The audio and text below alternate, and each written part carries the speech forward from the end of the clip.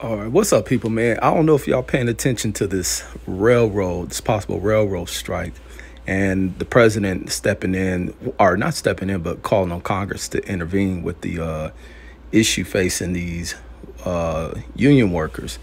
I'm gonna stand with the railroad workers. I can give two shits about how it impacts consumer goods and shit, and the cost on things, and the thoughts of what may happen to the economy if the vital system of rail shuts down over the strike.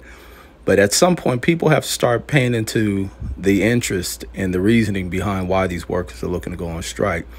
And when looking at it and seeing what these workers get for time off and this labor intensive type work, this is dangerous fucking work. And it's probably why you have so many of these people that get hurt and killed on these jobs. They work long ass hours. I don't think people pay attention to a lot of what real workers do because people don't look and study industries. Like I said, I got nerd side, so I look at a lot of this shit that goes on in this damn country to try to get an understanding of what happens. I ain't in none of that dumbass conspiracy shit people play into. Like I say, I rock with the Biden administration, but I think he's wrong on this call. But I do understand it as a president. Your job is to overlook and oversee, the functions of the economy and things. So I get that point and I get for that call. But I think it's wrong to have these dudes in this intensive type of work, regardless of, oh, they make good pay. No, they make good pay because they work these long fucking hours in this dangerous type of environment, man. Them big, heavy ass trains. It's unforgiving. Something goes wrong. And the fact that they get no paid leave, it ain't cool. That ain't cool. And these dudes are looking to get 15 days of paid leave annually. And that's something that should be given. I didn't know it was that damn bad or extreme. I knew when I worked at the post office back when I worked there that workers weren't given time off. And that was some intensive type work when you worked inside them distribution facilities. That was hard work. Like I say, I'm a democratic person, man.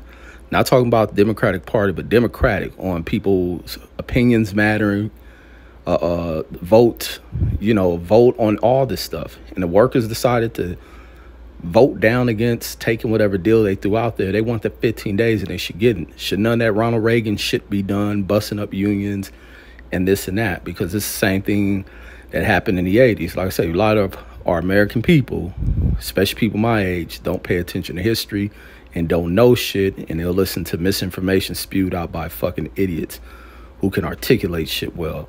But that ain't the way it functions. These workers want that 15 days, they should get it. I think all workers in this country should get it. It shouldn't be pimped by major industries. Our industries as vital as the damn rail industry, which is highly protected politically because it's such a vital system. But nah, give them people they goddamn paid time off. But what are other people's opinions? Like I say, I ain't the end all be all. I ain't that type of person. I ain't egotistical at all. I enjoy a conversation on topics like that. What's your opinions on it?